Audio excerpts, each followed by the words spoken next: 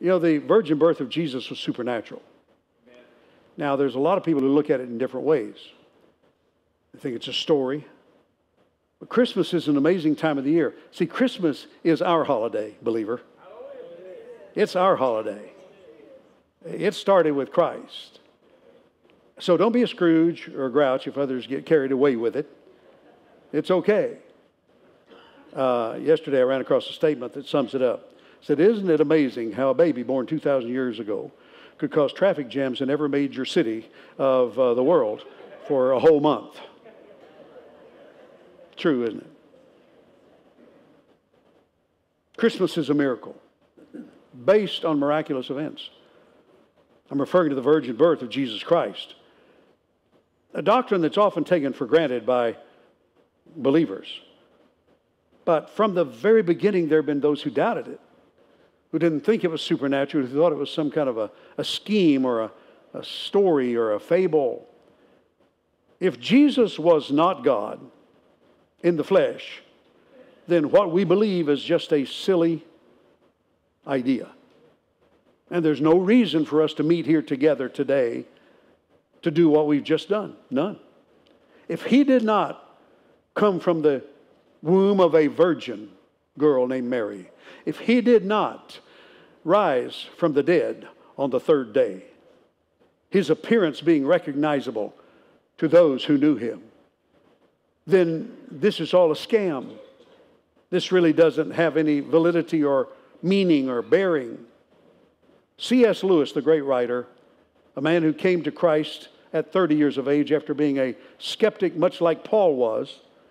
He didn't murder Christians, but he thought we were a bunch of kooks, which is what a lot of the world thinks. But he finally gave this definition. He said, "A miracle is an interference of nature by a supernatural power." Amen. That's what happened on one starry night around Bethlehem. One of the greatest miracles to have ever taken place, one of the greatest things to have ever happened, is when God interfered with his own laws of how things should be done and stepped in to the nothingness of this world and created a moment that would never, ever be forgotten. John 1:14 says, "The Word became flesh and made his dwelling," or dwelt among us.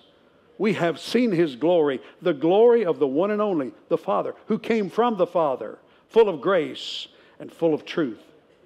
Now, there's been many controversies through the years. About 100 years ago, a great controversy stirred up mainly with liberal theologians. See, the virgin birth ranks with the resurrection and the second coming as the fundamentals, the cornerstone, the foundation of our faith. But liberals have a tendency to deny those very critical points of what we believe. They call this virgin birth and this resurrection and this second coming unnecessary, irrational doctrine, especially the virgin birth. That's the one that some of them can't do either the virgin birth or the resurrection. A man named Harry Emerson Fosdick, who was a well-noted writer and theological guy, he said, "I don't believe in the virgin birth. I don't know any intelligent minister who truly believes that." So I'm not intelligent, so I want you to know that, because I believe that. And then 35 years ago, a group of liberal scholars got together, began meeting, and they tried to determine the true words of Jesus. Did Jesus really say this, or is this some fallacy, some fable?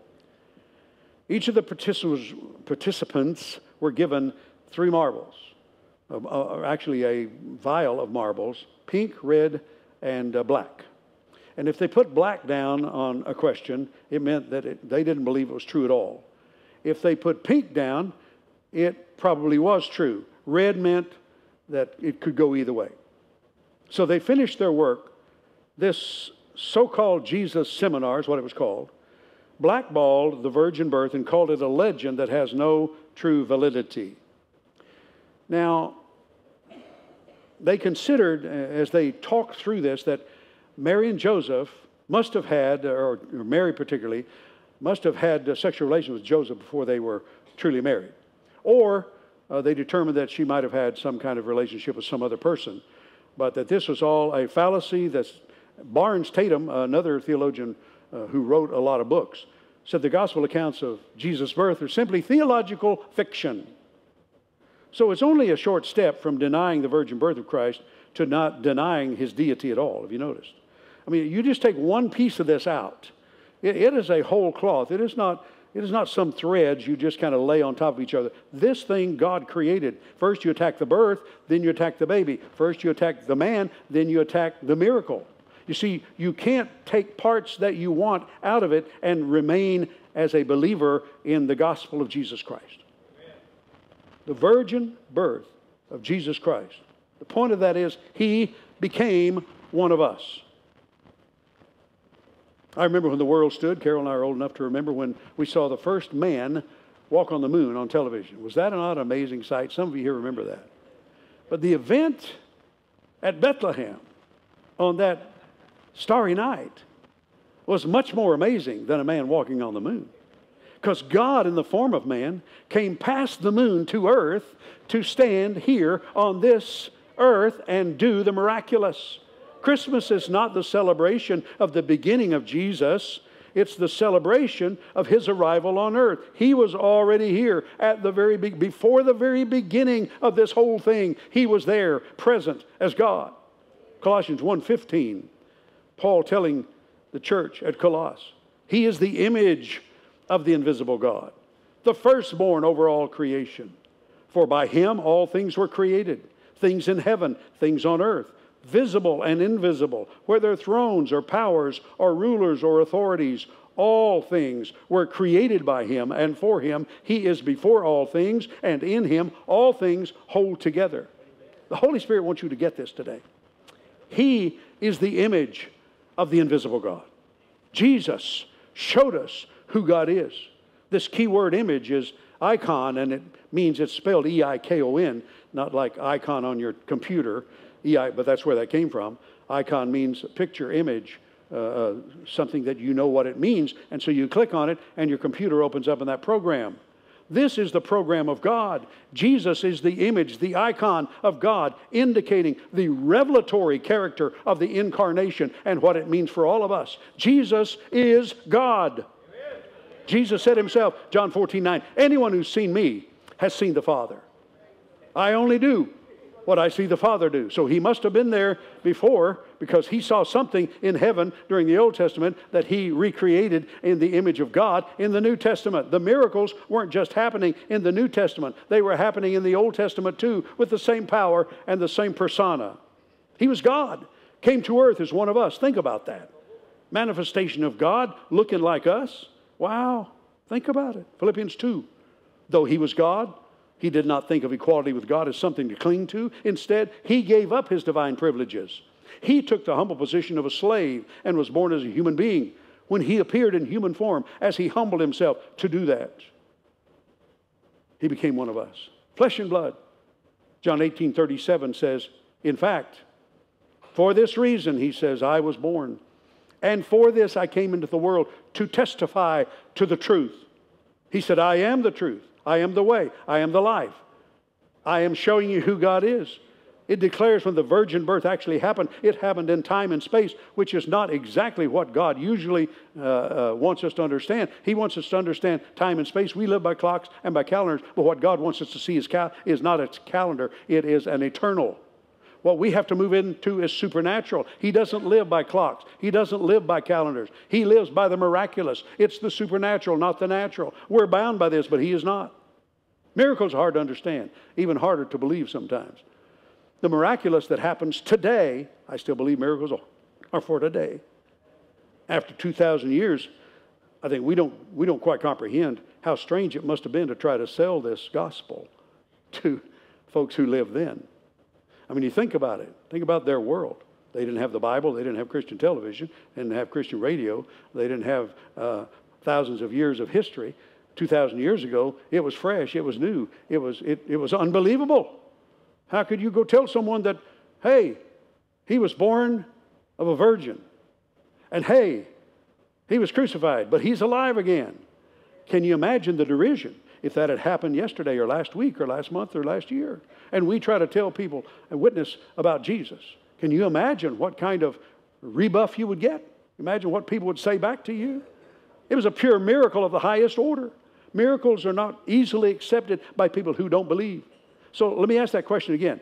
Why would anyone doubt the virgin birth? Because it's an unexplained miracle. You have to start with faith in all this. Without faith, none of this can come to pass. You see, you have to begin at the point of understanding that God, in Romans 12:3, said, I've given everyone a measure of faith. That means you have the ability to believe what is unbelievable in the norm, in the earth, in the soul realm. It's an unexplained miracle. We know the virgin birth happened because we know what the Word of God says, and we believe the Bible. Now, nowhere in Scriptures does it tell us why God particularly did it the way He did it. Liberal theologians believe that the early church simply made the story up. They believe that it is some kind of a story that would enhance who Jesus was and would enhance their story and move their church along, move their story of the church along. But even if you deny the virgin birth, you still have to account for the life that Jesus lived and for all the things that He did. Where did He come from? We say He came from God. Whose son was He really? We say He was God's son. How did He accomplish all the miracles and other evidences that He was and is the Son of God? So what are the reasons we should believe? We all kind of know the reasons we shouldn't believe. Because people just refuse to believe the credible Word of God. Because they refuse to exercise their faith. It takes faith to do any of this. It takes faith for us to come together on this Sunday morning and believe that we're worshiping a God and honoring Jesus, who was resurrected from a tomb after being born of a virgin and who was ascended back into heaven and pleads our case standing at the right hand or sitting at the right hand of the Father. It takes a lot of faith to believe that. Welcome to the club. You're here. Otherwise, you have no reason for being here at all if you don't believe this. The New Testament explicitly says Jesus was born of a virgin. Matthew 1, Luke 1. They say conception of Jesus Christ took place while Mary was a virgin through the power of the Holy Spirit. How many have ever read that? How many have ever heard that? How many have ever seen that? Not open to question for those of us who believe, is it? But it's a big question for those who don't believe. As one writer put it, it's impossible to make the terminology of the virgin birth refer to something other than the virgin birth. I mean, that's a pretty black and white issue there. Either it was or it wasn't. There's no halfway. So what are some of the reasons we should believe this? Why should we believe it? Well, the virgin birth agrees with the rest of the Bible. You know, in the Old Testament, prophecies were being given that there would be this Messiah, this Emmanuel, this Son of God, this child of the King who would come and would be born of a virgin. Look at Genesis 3:15. The first time we're told about the seed of the woman coming. I will put enmity between you and the woman. Talking to the devil, talking to the serpent. And between your seed and her seed. He shall bruise your head, and you shall bruise his heel.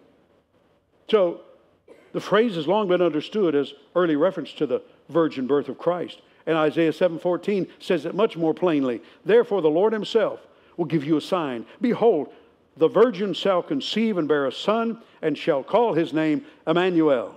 Could it be any more clear than that? Could it be any more open than that? The angel who appears to Joseph in a dream quotes that very passage. And John 14, we read earlier, says, the Word became flesh, the Son of God. The virgin birth was a supernatural entrance into the world. And the third reason is the Bible focuses on the baby, not the way he was born. The Bible mentions it, it moves on from it, and starts talking about the baby. Look, there's a lot left unsaid that we'd like to know. I know. God didn't tell us everything, but He told us everything we need to know if we use our faith to believe what He told us. So if we don't start from the point of faith, we can't get here at all. The Bible tells us enough to anchor our faith in what the Word of God says.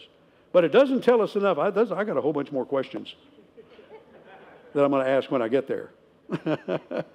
I believe God's going to enlarge our capacity to know. I don't know if He'll use a DVD, Bluetooth, Blu-ray, and play about 2 or 3 million years for us and let us see all the stuff that He didn't put in here. But I've got enough here to know that by faith, I trust this. I trust the Word of God. I've seen it work in my life. Have you seen it work in your life? Amen. Have you seen times when you were sick and God healed you? Have you seen times when you accepted your salvation by faith? When you confessed with your mouth and believed in your heart? See, the thing is, we kind of limit our faith, but we do believe in our salvation. See, the miraculous conception of Christ lets us know that He was not just some ordinary baby like everyone else. And I believe the reason that we refer back to this and that God gives us miracles today is to refer us back to the very fact that He did a miracle when Jesus came in the first place. He wants us to know that He cares enough about us to continue this miraculous way of God. That what He did then is not the only time He'll do it. He still cares about us. He cares about the small and the large. Look, we can't understand it all because it's a mystery. How many like mysteries? Many are trying to figure it out before you get to the end. Well, don't watch Hallmark. They're all just the same, okay?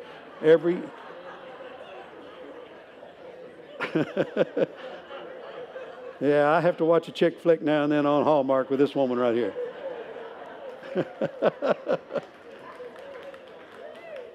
And I tell her, we'll sit there and I'll say, I just don't know how this is going to end. I just don't know I don't know if they'll ever get together or not. What do you think? I don't know. I mean, this may be impossible.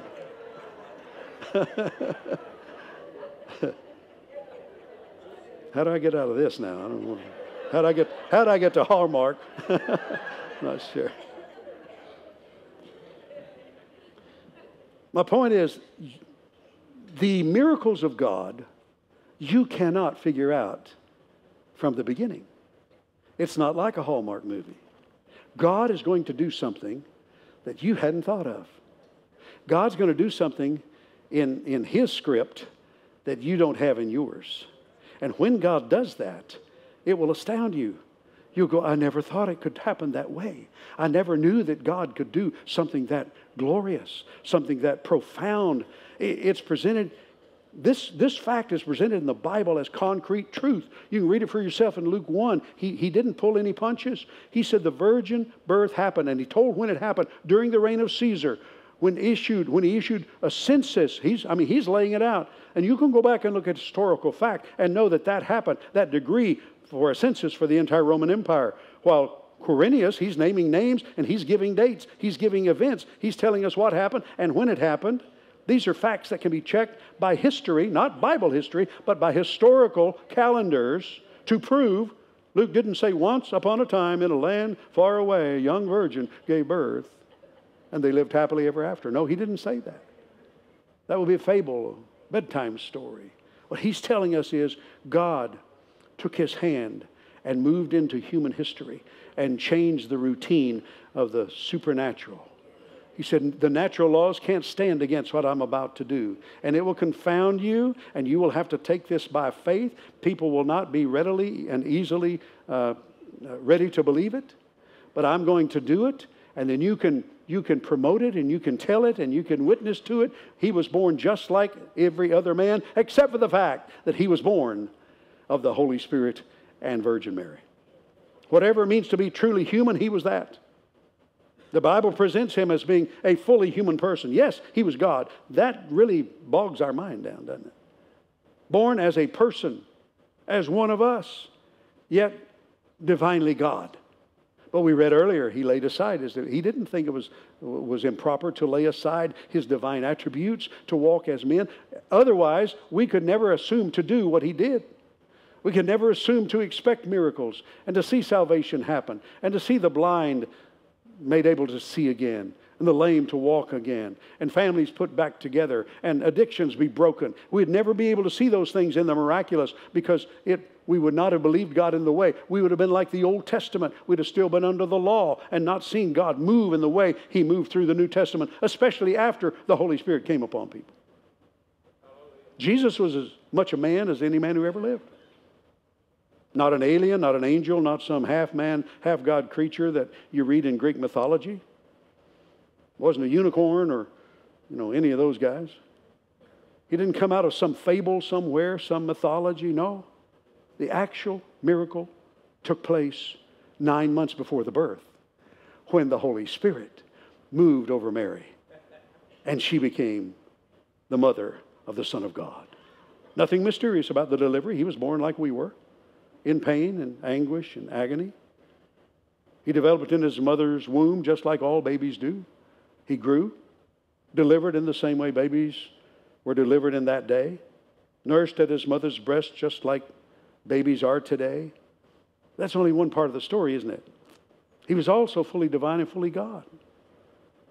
Miracles marked his entrance and his exit. Think about it.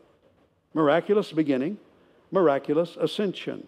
Again and again, I see, as I read Scripture, Jesus pulling back the supernatural veil, that gossamer curtain that's thinly veiled between the realm of heaven and the realm of earth.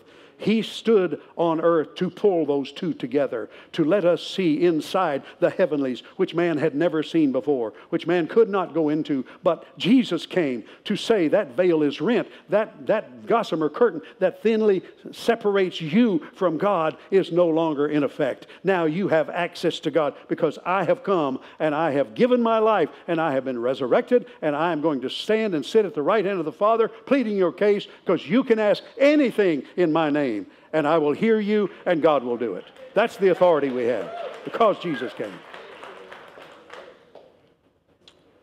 On the boundary between two worlds. I've stood, I remember as a kid, there's that one place up there in New Mexico and Colorado and what are the other states? Arizona. And you can put your foot on, and you can put your two hands and you're in all four states at one time. Now that seems weird, doesn't it? You think about that. This is exactly what Jesus did. He came to earth but still remained heavenly. I preached that a while back. I've been on this supernatural thing for a long time. Mothers, moms and children who don't understand, and fathers and daughters and sons who won't be able to grab hold of this. Go back to the Word of God. You try to teach your children about the Word of God. You need to teach them, first of all, the supernatural side.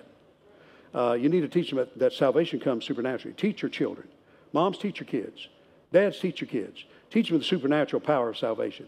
It didn't just come automatically. It's just not some rote message that we say, but we have to understand who Jesus is and what he did. Teach them about the cross. Teach them about the virgin birth. Teach them about the resurrection. Then they'll understand what salvation truly is. And when they say, Lord Jesus, come into my heart, cleanse me from my sin, they'll have a reference point. So moms, dads, teach your kids how to move into the supernatural, how to understand the supernatural, that it's not just something we do out of some rote thing. We don't just come down and sign a card. We need to understand who Jesus is and what he did.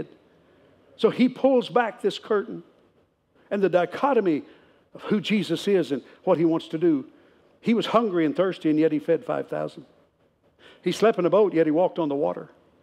He wept at the tomb, but he raised Lazarus from the dead. Died on Friday, but he rose on Sunday. It all fits together perfectly, actually. You see, he was born of a woman, yet also born of a virgin. He was just like us, but really nothing like us at all until we come to know him. He was one of us, yet he came from God above. So these things that seem to separate him from us actually draw us together with him. He was the son of Mary, but he was the only begotten Son of God. Grew up in Nazareth. The Word became flesh and dwelt among us. Yet they rejected him because of their unbelief. He could do no mighty miracles. He's our friend. He's our Savior. He's our Redeemer. He's the sovereign Lord. Little children love him, yet he baffles the greatest minds in all of history. His movements and his miracles and his love and his ability to say, Father, forgive them, for they know not what they do, baffles the minds of those who would hate, who would despise. Read the Bible. See for yourself. Don't take my word for it. Go back and study the life of Jesus Christ. It's there again and again and again. Two sides of Jesus, showing who he is, showing us who God is. He was like us in his birth, but he was not anything like us in his birth, the virgin birth. So I ask you, if God should decide to become a man, how do you think he'd do it? I submit this much is true. We would expect God to make an unusual entrance into the world, wouldn't we? Well, he did and he didn't. Think about it. A baby born in a stable? Is that God's way? Wouldn't you think he would? And this is the way the Jews thought. I think he's going to come on a white horse, and he's coming with an army from heaven, and he's going to set us free. He's going to loose the bonds of the Romans, and he's going to put us on the top of the mountain, and we're going to rule and reign forever. That's what the prophet said. Many answers to this question. But coming here also meant that he must be born into the earth. You've heard me teach this before. Why did he need to come born of a woman, and the seed of God. Because this earthly birth gave him the authority to regain what Adam lost in the garden. Satan was not born into this earth. He has no rightful authority here. Human form, Jesus came as human form. No authority over those who are born. He has no authority over those who are born again. None. Satan has no authority over you. This is why Jesus, when he transferred his authority to us, he gave us the power to do what we could never do on our own. And yet some of us are still trying to work out our problems on our own without trusting the authority and the power of Jesus. Because he's God, his entrance into the earthly form needed to be miraculous. It was the imagination of God that said, I'm going to have him born in a place where nobody will know him. Nobody will understand this. Nobody will recognize him. But this gave Jesus the authority to come and to take back what man had lost through sin. And because of the virgin birth, we are redeemed through the blood of a sinless human being who was divinely God, who laid his divinity aside while he showed us how we could live. Here we have a miraculous conception, a normal earthly birth, all in one. God did it. You have exactly what the Bible presents when you put them together. The impossible made possible. The glorious coming in swaddling clothes. The Son of God showing up in a way that no one expected. Before it happened, no one would have expected it. But after it happened, we say, sure, that makes perfect sense to me now that we read the Word of God. It's just like God to think of something like a virgin birth, isn't it? To astound the minds of men, to confuse those who would be unbelievers, and to keep them in a place where they have to use their faith to believe God. This is a miracle here. And there's enough to believe for those who want to believe it. And there's enough question and doubt for those who choose not to believe it. But that's where we use that Romans 12:3 measure faith. You did it when you came to Christ. The Bible says you confess with your mouth and believe in your heart.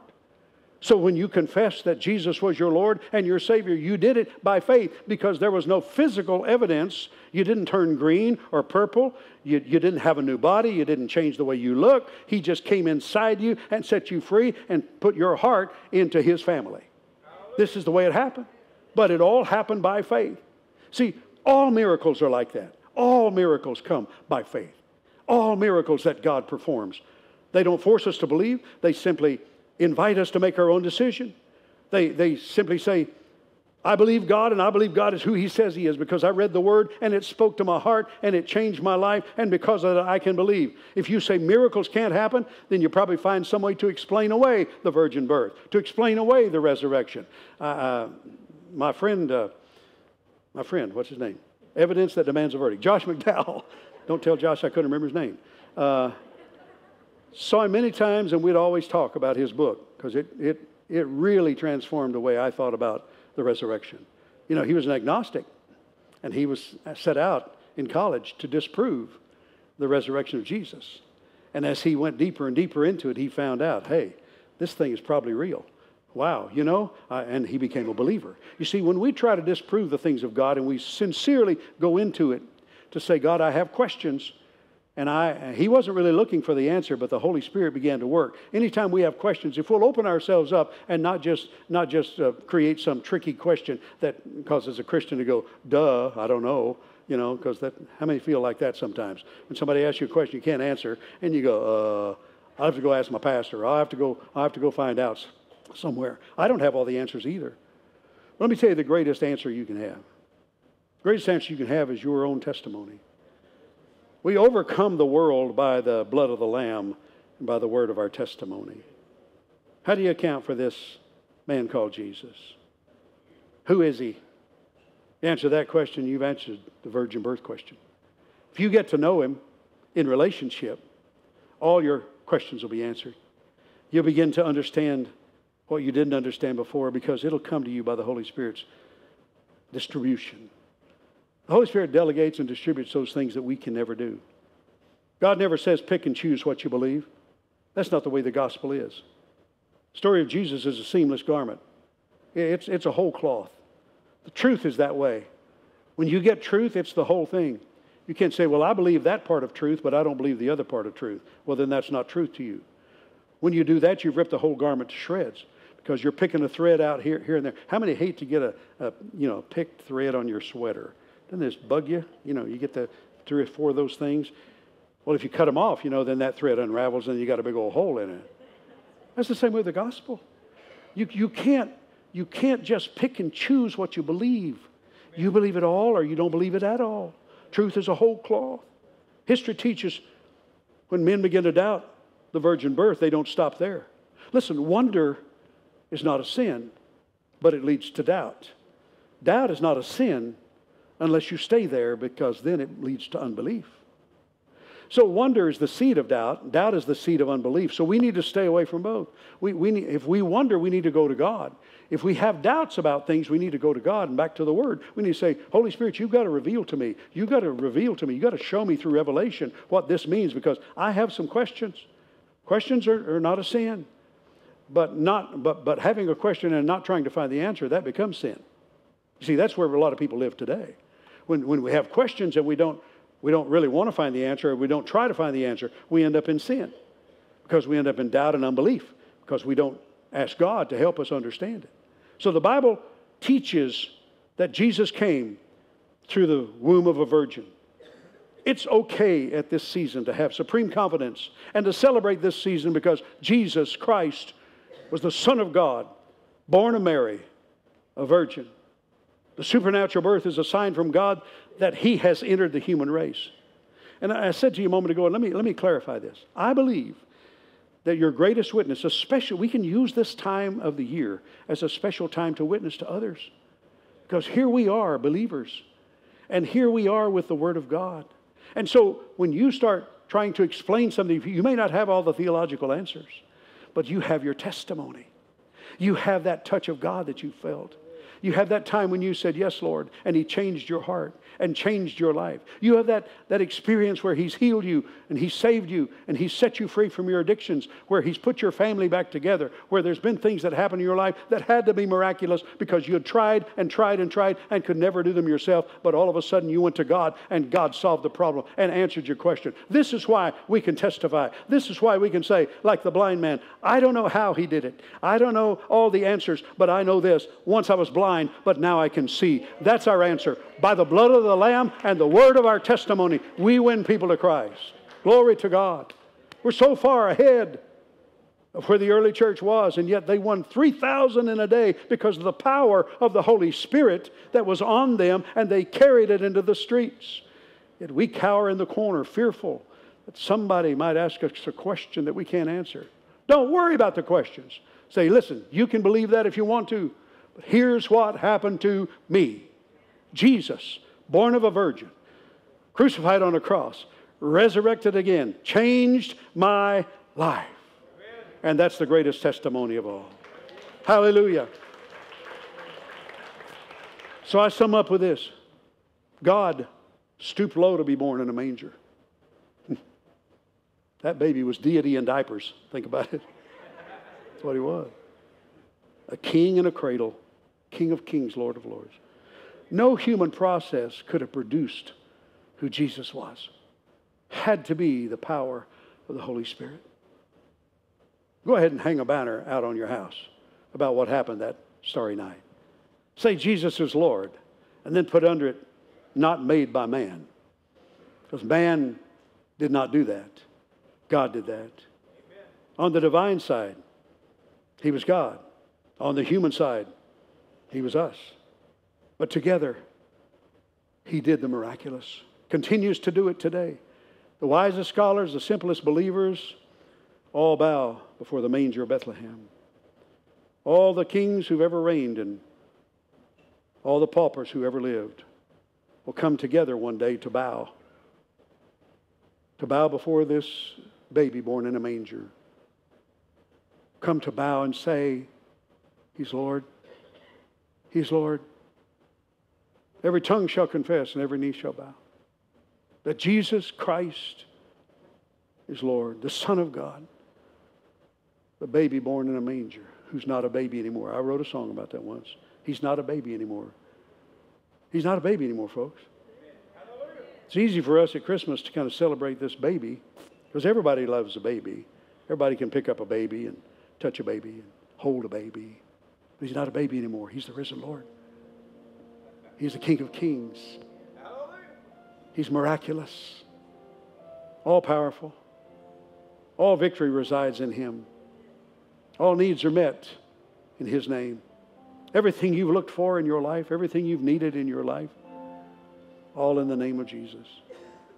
All in that little baby born who grew up to be king. Father, I pray this morning in this place. I pray, Lord, that you would touch us. Show us the truth of John 3:16. For God so loved the world that he gave his only begotten Son, that whoever believes in him, whoever, that's us, should not perish.